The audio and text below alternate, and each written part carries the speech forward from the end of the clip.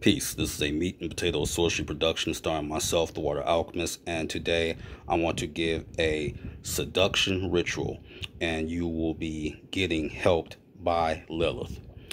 And what you're going to need is one black candle, one red candle.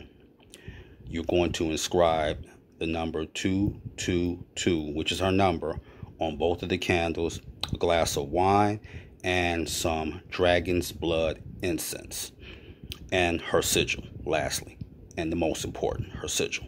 So basically you have to say this prayer to Lilith and invoke her, and then you have to put the name of the individual. Now, this ritual is not going to force someone against their will to be with you, but what it will do is it will magnify and enhance all your qualities. So let's say if you have a rival that's vying for the affections of the person that you want to be with, this ritual will help knock out the competition for you.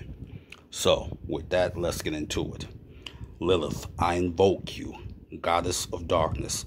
I ask that you empower me with the power to seduce, and then you insert the name of the man or the woman. Let them think of me and no one else.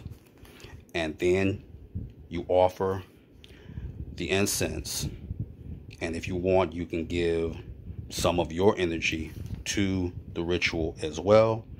You thank Lilith, you have a glass of wine, and then the ritual is pretty much complete. And also this, for those that don't know what can help get you in the mode, but also what Lilith likes. Lilith loves vampire movies.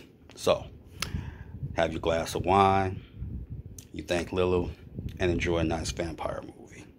So with that, that is your meat and potato sorcery for the day. I'm the Water Alchemist. Be water, my friends. Peace.